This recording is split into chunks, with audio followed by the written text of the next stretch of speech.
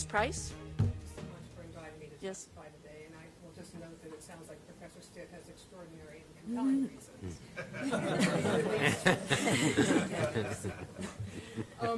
As you know from my written statement, which I'm not going to recount here, I believe that the compassionate release program is not used as intended because the BOP has arrogated to itself the decision of whether a prisoner who otherwise meets the criteria actually deserves to be released. Until the BOP relinquishes that role, we will continue to see stories like the ones contained in my statement of prisoners denied, not because they didn't meet the criteria, but because the BOP believes they should not go home. As it turns out, right after I submitted my testimony last week, I received a letter from a prisoner that convinced me again that the question that you asked at the end of the issue for comment is the most important question of all. Should the Commission provide that the BOP not withhold a motion if the defendant meets any of the circumstances listed as extraordinary and compelling reasons in Section 1B1.13?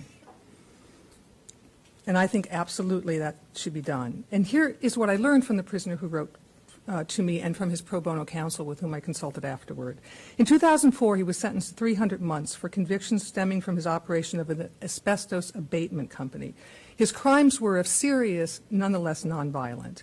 He has excelled in prison, he's bettered himself, assisted others, and achieved and received commendations from wardens and from staff. On November 2nd, 2014, his wife suddenly and unexpectedly passed away and left behind their 3 minor children. No family member could take them in, and the children were taken in by kind neighbors.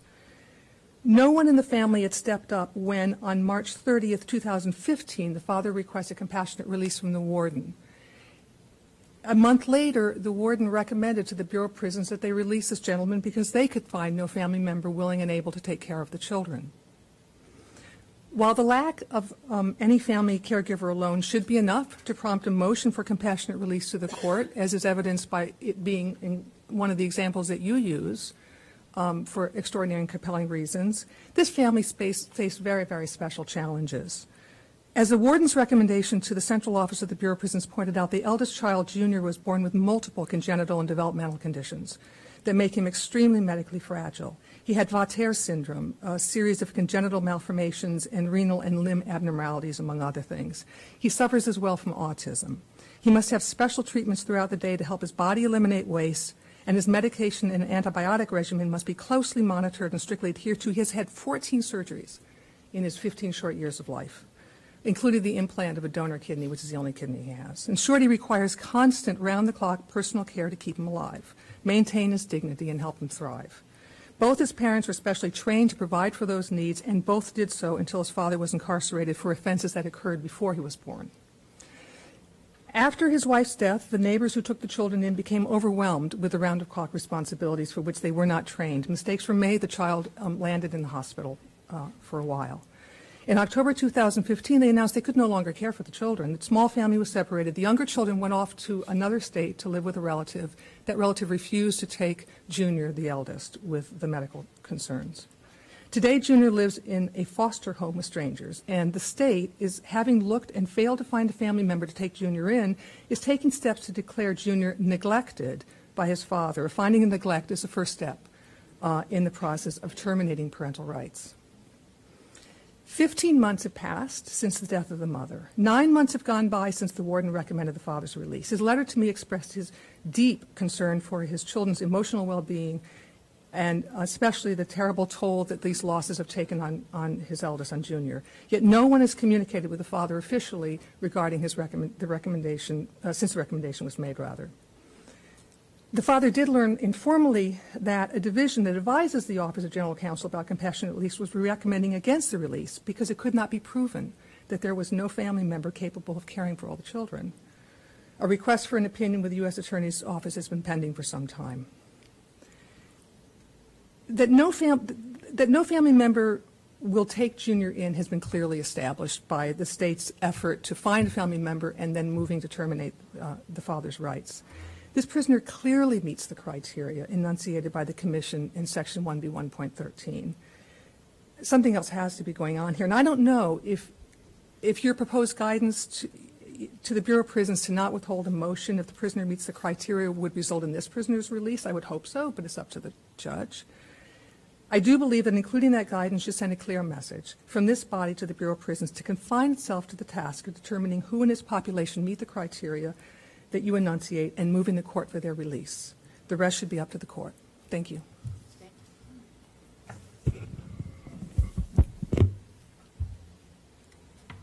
Judge Sarris and the commissioners, thank you very much for the opportunity to talk today. As Judge Sarris said, I'm an associate professor of medicine at UC San Francisco, where I specialize in geriatrics, which is the care of older adults, and in palliative care, which is the care of the seriously ill.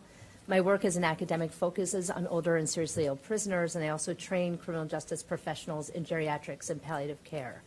So the issues that bring me here today are threefold. First, a precipitous rise in the number of older prisoners. Second, a rise in illness-related prisoner mortality. And third, that evaluations of compassionate release, which we heard this morning, have revealed opportunities for improvement.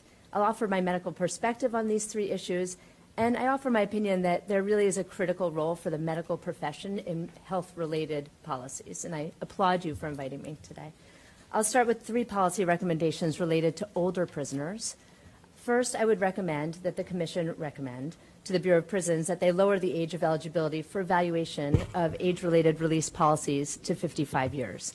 This is because, as you heard a little bit before, many prisoners experience so-called accelerated aging, which they appear to be on average 10 to 15 years older than they are. Because age-related compassionate release policies are intended for prisoners whose incarceration will require considerable complex health care and potentially considerable health-related needs at high cost, the definition of older prisoner should take into account this concept.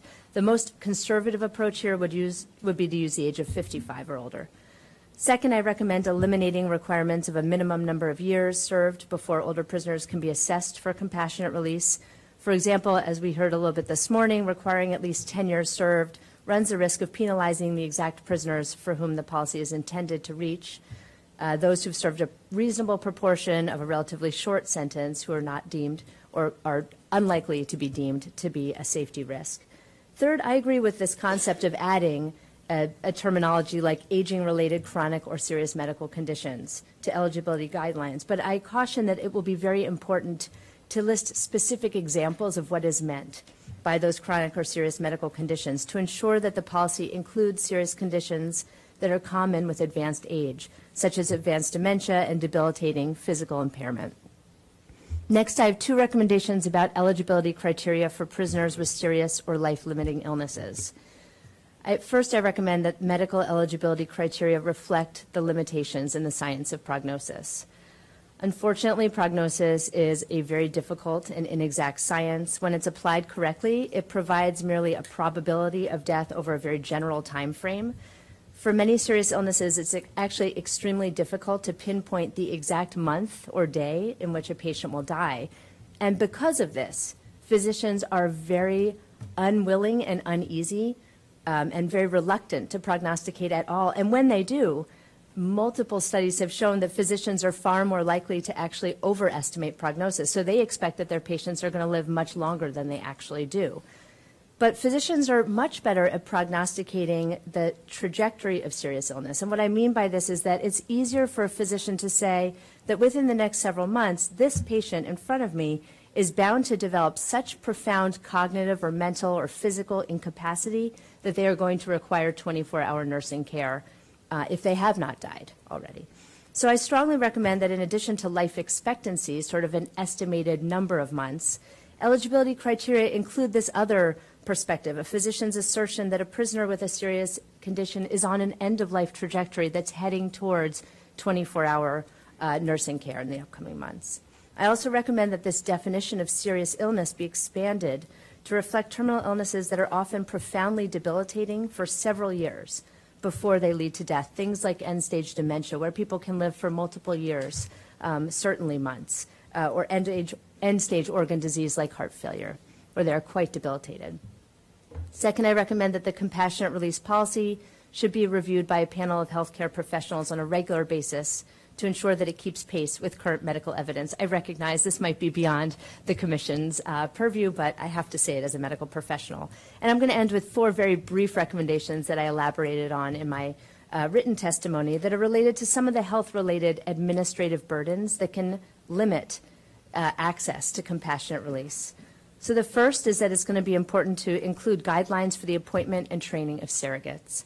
For those prisoners who may meet eligibility criteria but are simply unable to initiate or complete the application process themselves, either because they're too sick, too cognitively impaired, or have too low health literacy. Second, I recommend streamlining the review process. We heard a little bit about that this morning. Third, I recommend developing a fast-track options for prisoners who are deemed by a physician to face imminent death. And fourth and finally, because very few correctional healthcare providers are trained specially in the care of older and seriously ill patients, I recommend training select medical and custodial care in geriatrics and palliative care, and also in how to implement whatever final compassionate release policy is developed. Thanks so much for your time and attention. Thank you. Good morning. Good morning. Thank you for the opportunity for me to be able to testify on behalf of the American Correctional Association regarding compassionate release. In considering your decision on the proposed amendments, I'd like to provide you with some context regarding the care and treatment of offenders in corrections, some of the challenges corrections professionals face, and end-of-life planning in correctional settings. As background, the American Correctional Association is the oldest and largest professional correctional organization in the world. We represent all disciplines within corrections profession: adult and juvenile, prisons and jails, community corrections, academics, and others. Our members come from local, state, federal, and private prisons and international. ACA promotes excellence in corrections by offering several forms of professional development, certification, facility accreditation, and by regularly publishing research and surveys to the field. As you are well aware, the current federal offender population and many states' populations have risen to unsustainable levels. Roughly 10% of the current federal offender population is over the age of 55. We heard some of that this morning. However, the cost associated with providing them with their constitutionally mandated care and treatment is an enormous obligation on the federal budget, just as it is for the state correctional systems with aging offender populations. It is estimated that 3,300 inmates died of natural causes each year, or die of natural causes each year. As offenders age, it's critical that corrections accommodate the needs of its geriatric or terminally ill offenders. The ACA's public correctional policy on correctional health care states that incarcerated individuals or those in custody of criminal justice and juvenile justice agencies have a legal right to adequate health care in accordance with generally recognized professional standards, utilizing comprehensive, holistic approaches that are sensitive to cultural, age, gender-responsive needs for a growing and diverse population. Whether they are offenders or elderly or both, sometimes those with serious illness feel guilty about their circumstances. In particular, the guilt stems from the perceived hardship or burden it imposes on others, physically, emotionally, and financially. The question becomes, how can we possibly secure quality care for offenders as they die? Correctional facilities are crowded, thus stretching the facility's staff and resources to their limits and beyond. Healthcare budgets are lean and often insufficient. ACA has several standards through its accreditation process throughout our publication manuals requiring facilities and agencies to meet chronic care and special health care needs of all offenders, either through available resources within the agency or by timely transfer of an offender to an appropriate treatment facility that can meet their needs. The public correctional policy on correctional health care adopted by ACA requires health care programs for offenders include comprehensive medical, dental, and mental health services, and that such programs should establish hospice services for the terminally ill offenders, supported by a compassionate release programs for those who qualify. For corrections like in the community, care for the terminally ill should start long before the final weeks of life. 28 correctional systems in the United States offer special care, treatment, and programming for geriatric offenders. A number of systems also accommodate the needs of geriatric offenders in special sections of one or more of their units. Iowa, Louisiana, and Texas have complete facilities dedicated to the geriatric care. 13 states have laws in place for early release of geriatric offenders. However, most of these jurisdictions combine the requirements for those for terminally ill offenders. 43 states provide special services for offenders who are chronically or terminally ill, including chronic care clinics, separate housing units, palliative care, hospice services, skilled nursing, separate prison hospitals, and inpatient medical referral centers like in the Bureau of Prisons. 26 states have statutes that in place for the early release of terminally ill offenders under the title Compassionate Release. Conditions for release include being mentally incapacitated or physically incapable of engaging in criminal activity, receiving clemency approval from the governor, or having a life expectancy less than 1 year. There are a number of departments. The Maine Department of Corrections provides great hospice programs for those individuals who are within their care, and Maine has been very successful in what they've done. In Louisiana, the Angola prison, operated by Warden Burl Cain, had a great hospice program that included the use of inmates to take care of those inmates who aren't able to be released, and it's showing great promise. They've put that program in 6 of their other facilities. They've also received an award from the American Hospital Association for what they do. And in the state of New York, they have 2 forms of release. One, medical parole, and the other parole that's done by a full board that takes a look at those cases on a case-by-case basis. Also in New York, the warden at facilities, the commissioner, with advice from the wardens, have been given the ability to also release individuals from the facility if that's necessary. Thank you. Do any of the states have anything that look like our system where you go back to the court, or is it all the power within the warden or the parole commission? I think in different cases, especially in the case of New York and in Kansas, they've built in a network where the process runs through the Department of Corrections, but they also have to have advice and consent from the judge and or the parole board and also victims. So there's a mechanism for them to be able to contact all of those entities to get a response. I was interested in your written testimony that New York State had a rule about 50%. You have to have served 50% of the term, and that would be across the board, not just terminally ill, but elderly and so forth. Though it disqualified certain offenses for being considered. I think it was 50% of nonviolent offenders. How has that worked? Is that, would you say that's been a success? Would you say that it results in a lot of people who are ostensibly low in terms of recidivism?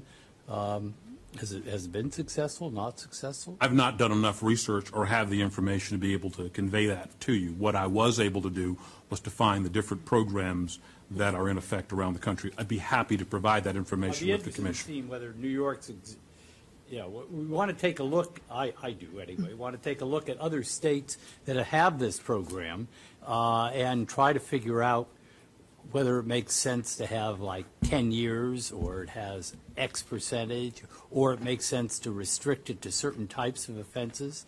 So I would be very interested in the success. Do you have any information on that? Just a few weeks ago in the New York Times, a colleague of mine wrote about one of her patients who was in New York, one of the New York State prisons. So he was a 60-year-old prisoner. He had metastatic liver cancer. It had rendered him virtually paralyzed. He was going to be eligible for parole within the year. His wife and children were desperate to care for him at home. Everybody agreed that there was a good parole plan in place and a hospice care plan in place. His prison physician had already petitioned for early release several months ago.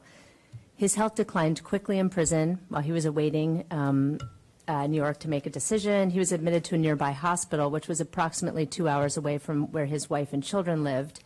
On the night he died, his wife was in her car making the long drive home, and a date to review his application was scheduled for over a month after the day that he died.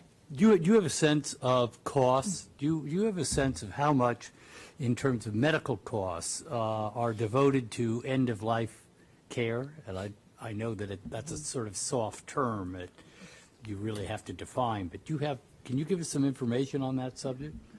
So two answers. One answer is what we do know is that older adults account for approximately 4 to 9 times the cost of younger prisoners to incarcerate.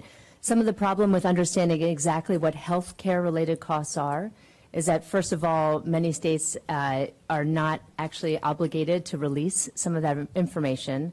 Secondly, there's a real question about what is a health care related cost. I mean, are the costs associated with officers who are two officers who are standing with a comatose patient in a hospital, collecting their overtime, is that a health-related cost or is that a corrections cost? So there are some questions about how to even really start to drill down on what exact healthcare-related costs are.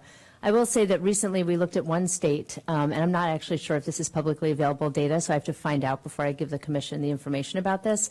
But we looked at one state, and we looked at prisoners who had died within the last 2 years.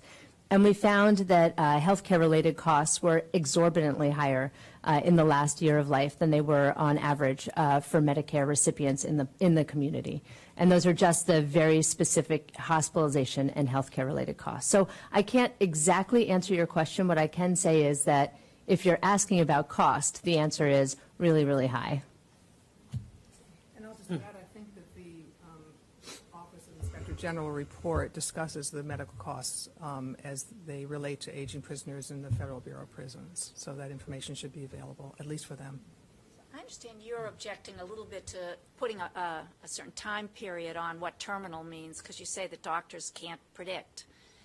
So I understand what you're recommending is just using the word terminal and chronic.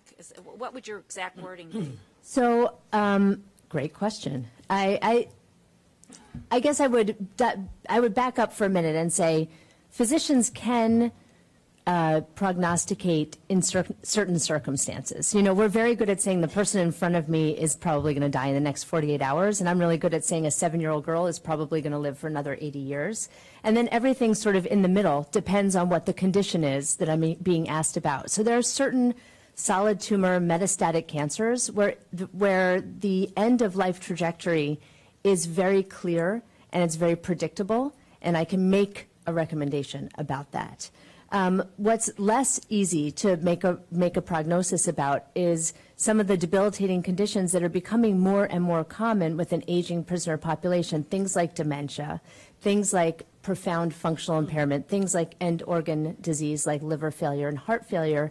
Some of these conditions actually have more of a kind of oscillating trajectory where it's very difficult to see where in that process the patient necessarily is until way at the end of their condition.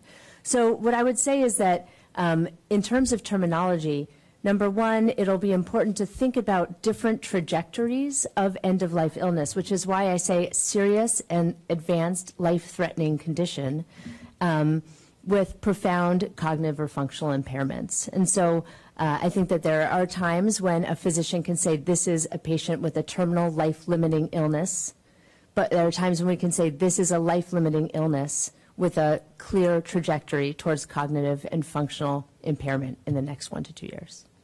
So the exact language would be? I'm an academic. Are you really asking me to make an exact? No, just kidding. The exact terminology would be serious advanced illness with a clear terminal trajectory. I just read a compelling book over the weekend, When Breath Turns to Air. I don't know if anyone's had a chance to read that, about a 37-year-old who was diagnosed with a neurosurgeon with stage 4 lung cancer. And it's now coming to me as you're speaking. There was a point at which he says to his doctor, tell me about the graph. How long do I have to live? And she knew and wouldn't tell him because they don't want to take away hope, I guess, is the theory. But what was true from that book anyway, and I just want to know if you agreed, is that actually there are graphs out there. Yeah, there are graphs. And there are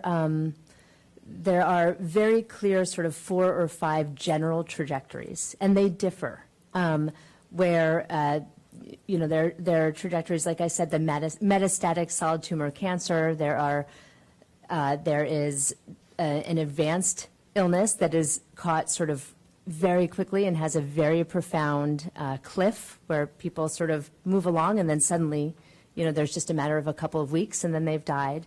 There's sort of the sputtering decline.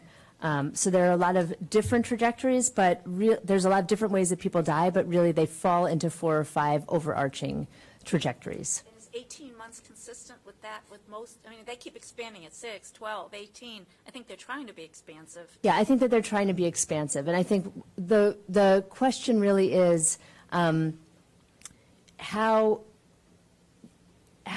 much do you want the physician, how much do you want to pin down the physician? What's the wording that the physician has to say this person is going to be dead in 18 months? Is it there's a 50% chance that this person's going to be dead? More likely true than not. More likely true than not true. I would agree with that. So more than 50% likelihood that the person's going to be dead in the next 18 months, because what happens is even if they're not dead, they're probably going to need 24-hour nursing care in those 18 months.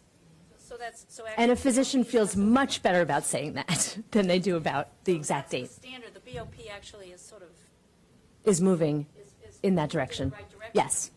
Yes. So I have a couple questions. First, for Dr. Williams, with the list that you have, is there any concern with any of these about malingering? Because I'm just going to guess that part of the delay at the department or the bureau is making sure someone really is as ill as they're saying they are. So when thinking especially about dementia or things, will all of these be pretty easily validated, proven, or is it the kind of thing that is subject to debate and it may be more difficult for an inmate to actually show this is a real thing?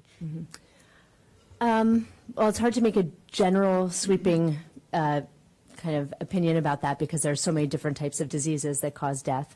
What I would say is, again, from my perspective, we're talking about medical eligibility for evaluation. And so this is sort of the first gatekeeping door. And then, of course, I mean, I can only imagine, and I also know that there's a whole host of considerations that come into play. I mean, people are being watched when they don't know they're being watched. There are medical records that may document when the disease happened, whether or not there have been improvements or unexpected worsenings, in the week before request for release. So I think that there's a whole slew of documentation that is incorporated into decision making that is beyond just the diagnosis. What I would say is, 50% of people over the age of 80 have dementia. That in the criminal justice population, this is a lot higher. There have been insufficient studies to show how high the burden of severe age-related cognitive impairment and dementia is in the criminal justice population. But suffice it to say, early studies are showing an extremely high number of people have this. And so I think that question of malingering, when you look at population estimates, that is also something that goes into ferreting out what is malingering and what is real diagnosis. And also for Ms. Price, I'm curious where you see where are the delays happening at BOP? If you have a sense from the groups so you gave the example of the warden was for it, and it's the central office that seems to have slowed things down, and then it seems like in other instances it's that there's no filing by the. Do you have a sense if there's any rhyme or reason into kind of where the bottleneck occurs? It probably happens at all levels. It was an important step to remove the regional office review that Kathleen Kenny mentioned to you earlier. That took out a step that could take quite a long time because the regional offices, would sometimes sit on these for a fairly long period of time. I think that there are probably delays at all levels. One of the things that the Inspector General's report on compassionate release pointed out is that there was confusion at all levels of the Bureau of Prisons about its own criteria and its own guidance on this. And so there were delays, perhaps, for example, in determining some of the elderly prisoners who were made eligible in 2013. There was a great deal of confusion, nonetheless, at the institution level about those criteria, so they had to write new guidance for them and add that to so that slowed everything down. And while that was happening, as I understand it, a lot of these decisions were sitting in the central office because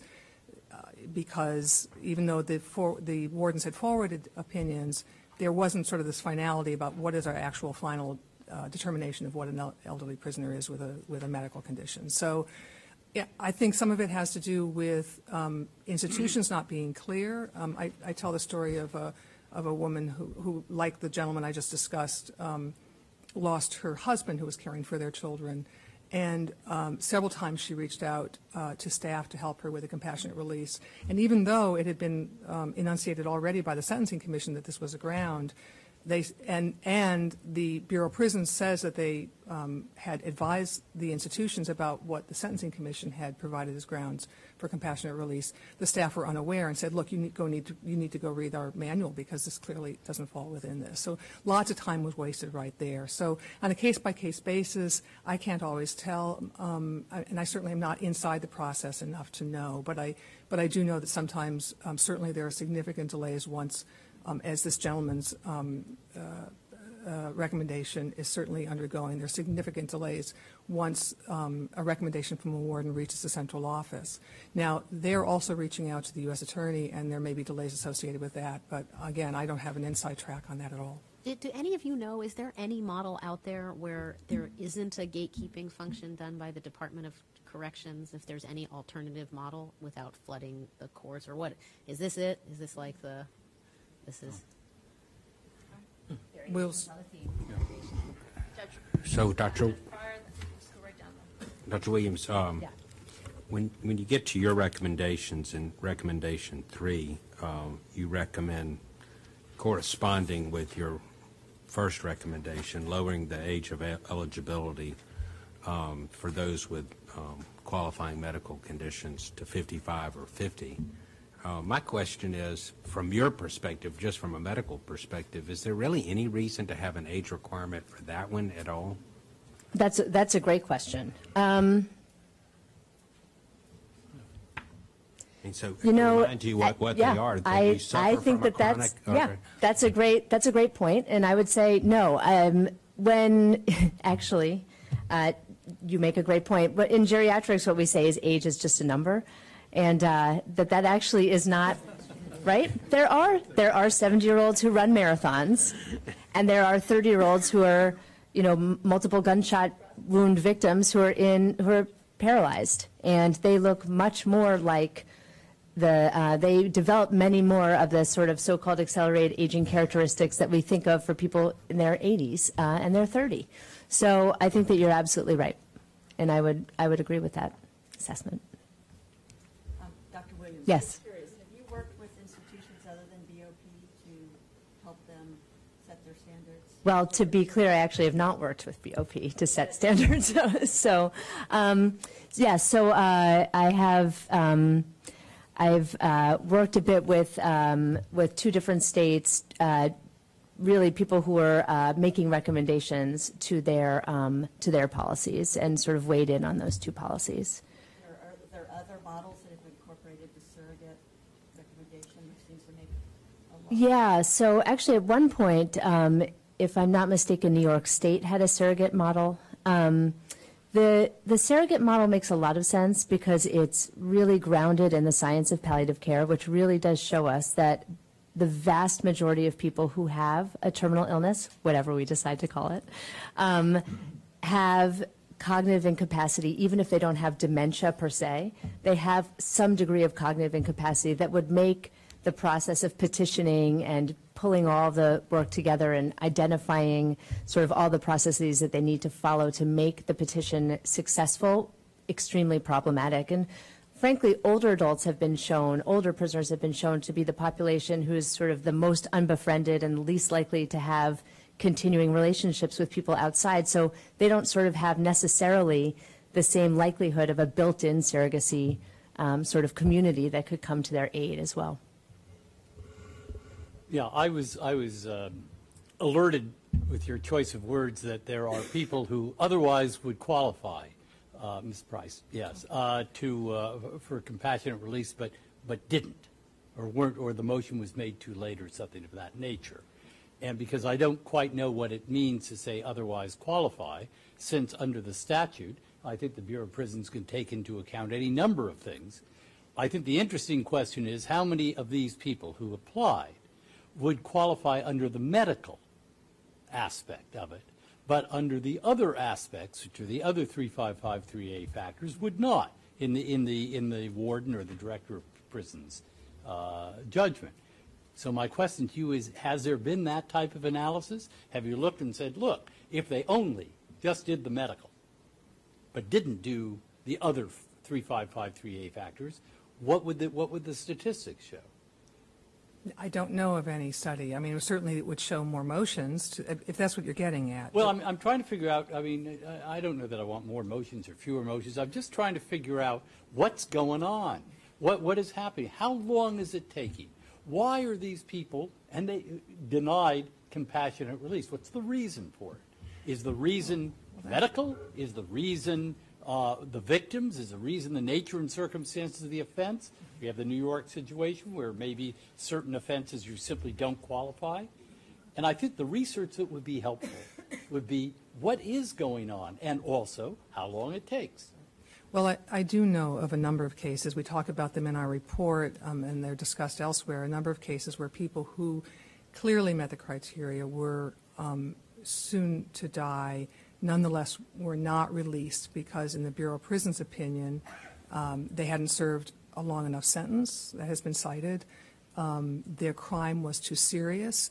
In the case of Michael Mahoney, whose case I discussed in this case, in our testimony rather, because the nature of his offense, although when one took a close look at it, the judge himself asked for the motion to be presented.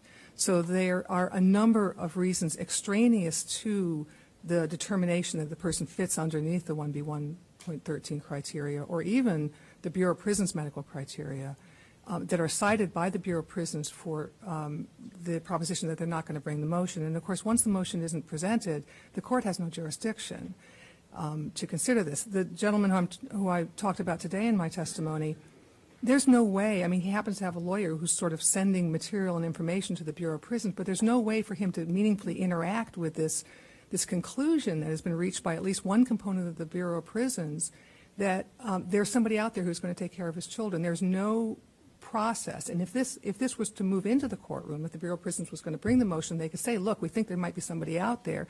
At least somebody could step into that process and say, no, Judge, there really isn't, and here's the evidence. We have the state moving to terminate his parental rights for this very reason. But they never get to that point.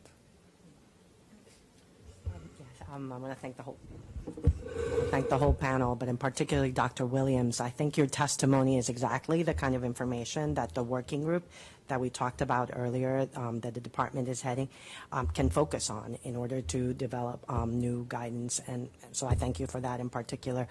And I do thank Ms. Price and Ms. Williams and Dr. Williams for the sort of heartbreaking stories that you brought before us.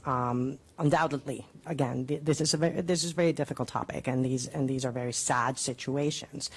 But we are talking today mostly about the idea of broadening the pool of motions that the Bureau of Prisons would be filing. And can you tell me what you think it seems to me from what you've told me that both of these cases that you mentioned, of course, Dr. Williams is a state court, so it's not quite applicable. I don't see how broadening the pool at BOP would actually have any impact on those types of cases. In Dr. Williams' case, for example, it's only the BOP. The BOP actually recommended it, not the BOP, but the state prison system. In the case of Ms. Price's example, it just seems to me that it could, again, as I mentioned before in my question to Mr. Horowitz, I worry that broadening the pool would actually take away from the most eligible applicants. And if you think can you talk about your thoughts about how broadening the pool, the impact that would have on cases such as the ones you raised? The statute calls for the motion to be brought when a prisoner presents extraordinary and compelling reasons. And I think that the reason we're talking about broadening the pool at all is because it's been so narrow for so long. There are more reasons why people ought to at least be considered for a reduction in sentence than have reached the courts until now. I don't worry about the resource issue. I know you raised that question earlier about whether or not this would take away resources if we're going to go out there and sort of hunt up all these people who are aging and so on and so forth. But really, what you're talking about is resources that are currently being spent on an aging population that's extraordinarily expensive to support and maintain with dignity. We're talking about maintaining people who are dying in prison, who need round-the-clock care, they have to train prisoners to do hospice care for them because the staff are not trained, eligible, or able, and maybe can't, by union rules, support them. So, yes, let's broaden the pool as broadly as we can. And I think what it will do in the balance is if we're moving some of the people who are the most expensive people to maintain a system, we'll actually make more resources available. And I think that was the point of Mr. Horowitz's report as well. I do. I don't see how that's responsive to her question. Sorry, maybe I didn't understand. I mean, it seems to me that if you broaden the pool, perhaps more will get consideration, but it doesn't change the problem with the example that you provided us, right? I mean, if that person was eligible under the current criteria and is not getting relief, how does broadening the pool help it? Right, broadening the pool does not help. It doesn't. I'm sorry, I didn't understand the question. No, it doesn't. And my point about presenting that story wasn't about broadening the pool. You already broadened the pool to include him. That was a change that the Commission wisely made a couple of years ago. Well, then the problem question, that I have... But the second part of her question is that if we broaden the pool, though, that will mean more motions or more requests for BOP to file motions. And that will necessarily tax whatever finite resources BOP has. Now, whether or not, I mean, I understand you. Your response on that is there's a lot of money to be saved for those who are released through a proper program. That'd be true now, right? And maybe even more true if the pool's broadened. But if you have more requests, then whoever's administering this program is going to have to devote more resources to the additional request, right? I think those are resources that would be well spent because at the end of the day, they will free up resources. And they're going to be necessarily spent, right? Yes, not just well spent. I mean, it's going to be absolutely necessary because there are going to be more requests.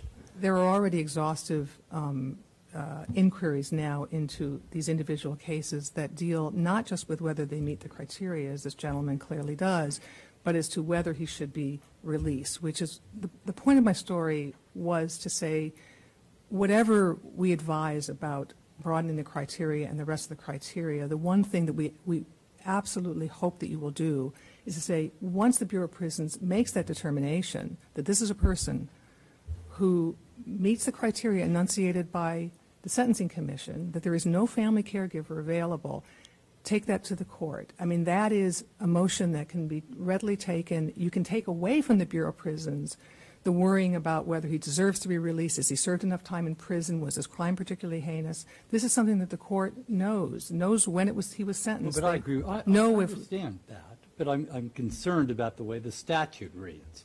And I don't know that the court has jurisdiction to decide any of these things absent a change in the statute.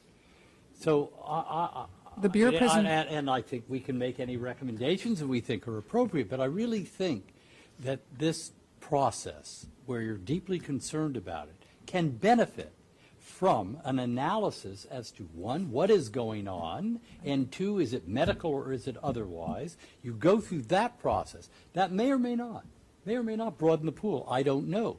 But at least it may address the problem that I see, which is you have 3,000 people apply, you have 250 people pass, go through it, and there's something going on here. Now, it may be that anybody takes advantage of it. I understand that. So numbers don't tell the whole story.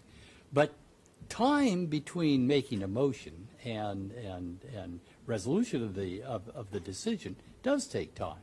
And it will take resources. And I guess your answer to the to DOJ is, in response to that question, is look, it may take more resources. You don't deny that at the front end it takes more resources, but it may result in a savings if, in fact, somebody's eligible for it.